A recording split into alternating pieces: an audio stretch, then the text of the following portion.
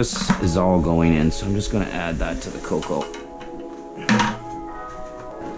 I'll do it this way. We'll need possibly a little more. Do a little bit, but don't mind the moisture in this case.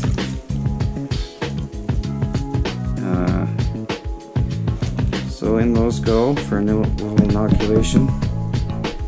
They're custard. I'm going to sprinkle on a little oatmeal just because.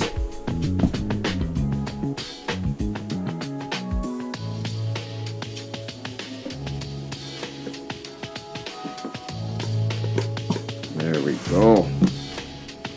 Now, any worm would have to be crazy not to love this bedding. So that's it. It's ready. It's that time again. The family is expanding, so it's time to prepare another bin. So this is what we're doing this time. And this has the complete approval of Blitz. Stay out of that stuff, man. That's toxic. Don't go in there, buddy. You don't want to go in there. That stuff's toxic. So our principal ingredient this time around, just like last time, this is actually cocoa coir, which I've actually sifted with a 1/4-inch sifter, so it's really just very fine cocoa dust. Not much for fiber and no chunks. So really fine cocoa dust. And so that's the primary part. Probably the second amount, Blitz has it right, is over here soaking, are these cardboard pieces. So they've been soaking for a while, corrugated cardboard, and that's soaking in pH'd water. Over here, this is leaf litter, or just crushed up leaf bits. There's actually a little bit of dried paper that was in there, but it's pretty much all leaf.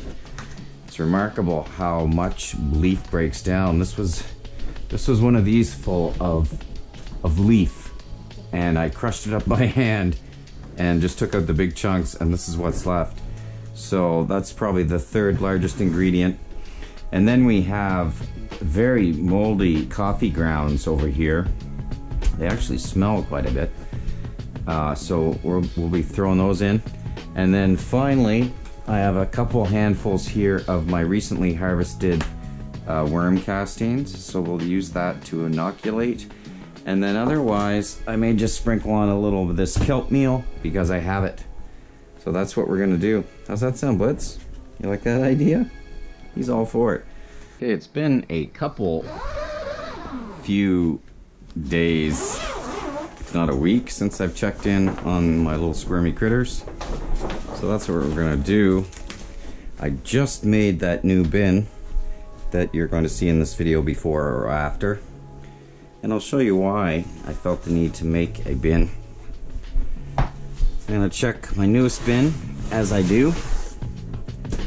First, now the Mars Hydro heat mat seems to be doing its job like a champ, keeping them comfortable at the perfect right temperature with the smart controller.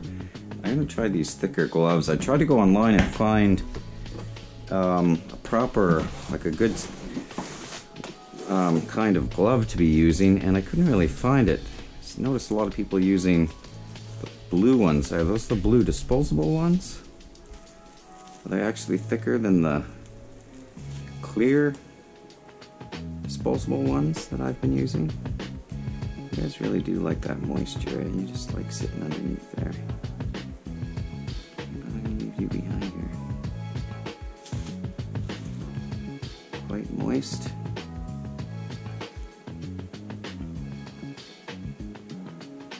Quite a few of you guys on top. You guys are pretty good size too, you guys. Okay, sorry for messing with you there. Let's see. Everybody making a hasty retreat. Okay guys, I'm gonna disturb you here, give you a good shake up. Okay, that is clearly the food side. Dug right in. gonna start over here.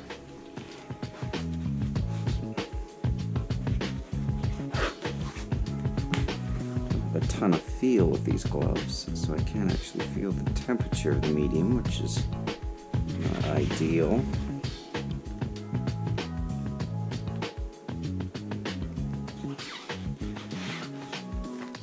So this is my newest bin. How old is this? 5 weeks old maybe? And looking at the material here,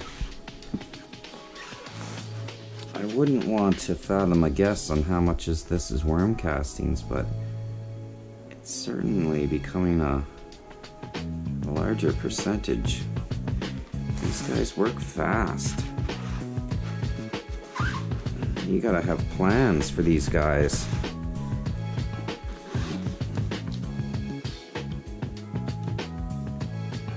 Look at all those castings in just a few weeks. Okay. That should be nicely aerated.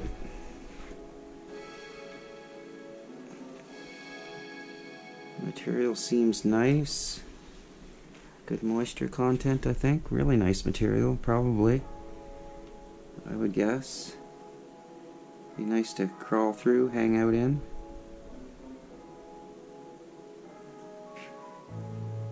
Nice, like, you know, consistency, texture, kind of. I think it's pretty good. Alright, let's see. We're gonna go into the food side here and shake them up a bit. Sorry guys, that was a little aggressive. I am gonna mix you up, make sure everything's okay.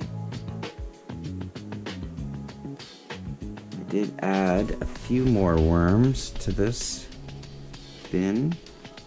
And I keep dropping cocoons in whenever I find them in my castings. So hopefully we've got some new worm action, some little critters. Now, I did add some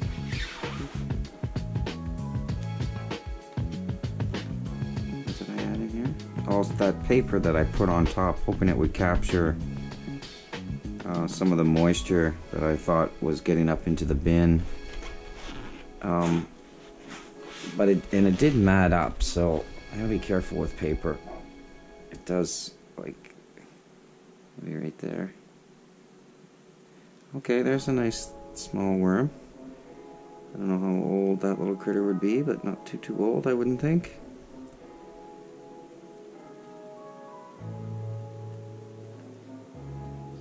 Sorry guys, I'm messing with you.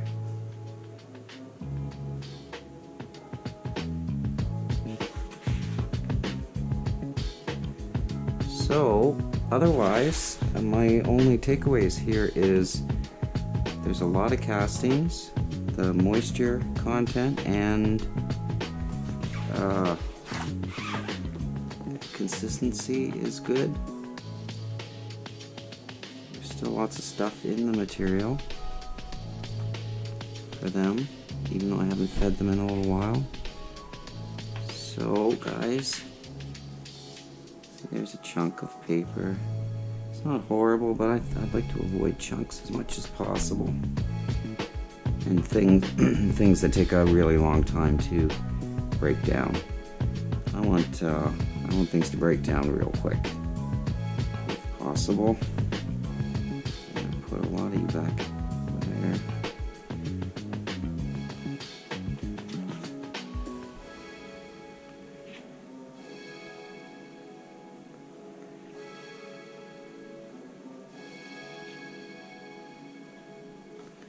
Yeah, so all in all, I would say that this bin was a success for my first real build, and my second bin, which I've just created, it's basically the same thing, so I assume it will turn out similarly, hopefully, because this one seems to have turned out pretty well. Presumably, supposedly, seemingly. Words. Alright. that's enough messing with you guys. I really love that cardboard in there, but you guys like it. Because it does that. This gets messy stuff everywhere. Alright, those gloves didn't perform too bad. I can't feel very well with them, but you don't have to. Okay, I'm happy with that bin. And like I said, the takeaways were the castings, the percentage of castings is growing quickly in that new bin. I did see a tiny little baby worm, and otherwise everybody seems pretty happy. Now this bin, my smaller populated bin of the two bigger bins, I'll confirm, but was mostly the reason why I realized I needed some new bedding and possibly a new bin. So we'll get rid of this. So they still hang out there without the cardboard. Not as many, it seems, but we'll see. So it doesn't seem as moist.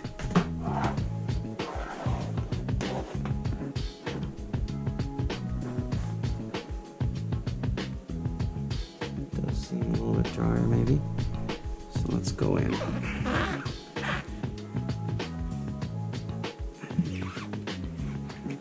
Guys.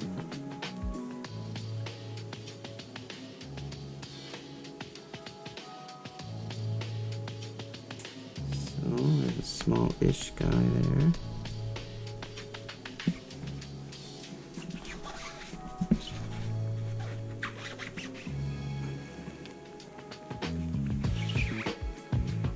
See, this stuff is why I thought I needed more bedding, because when I look at this, it looks like clay. Or it's starting to look like clay. And the reason it has that consistency is that it's, oh, there's a few. Can you see those small little guys? One there, and slightly smaller guy there. So they're at it. They're doing their business. But this just looks like it is the majority castings. That's why it has, to me, like, it's sort of clay-like, because it has so much castings in it. Ooh, there's a big boy. You're eating, right, aren't you? How big are you? Or are you just swollen because you're getting jiggy? You guys all look pretty happy.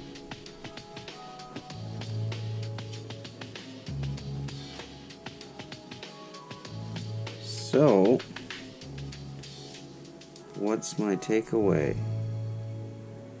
There's a lot of castings in here, so I have to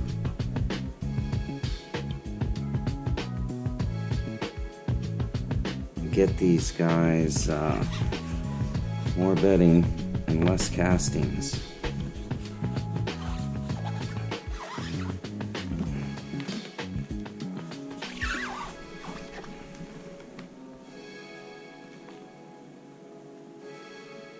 Okay guys, I know that was a big shake-up. That was a big shake-up for you.